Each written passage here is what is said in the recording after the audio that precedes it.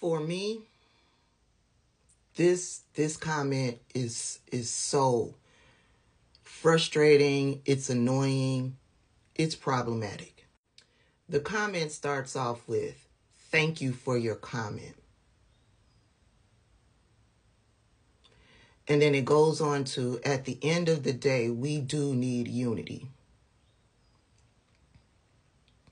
They don't care anything about my comments. They don't care anything about what it is that I have to say, because they follow it up with, "At the end of the day, nothing of what you said mattered." That's what that end of the day says. Nothing of what you said, none of it matters.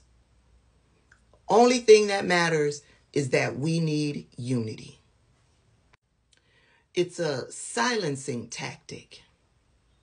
The "thank you for your comment" is to try to smooth over the silencing that they are attempting to do. Stop doing this to Black content creators who are expressing themselves after being disrespected by another marginalized community. You want unity?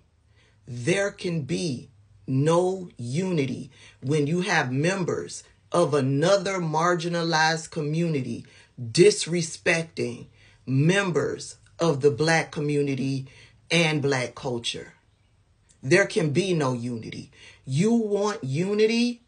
Start with the people who are doing the denigrating and the disrespecting to Black people. Stop looking to Black people to turn the other cheek. We tired.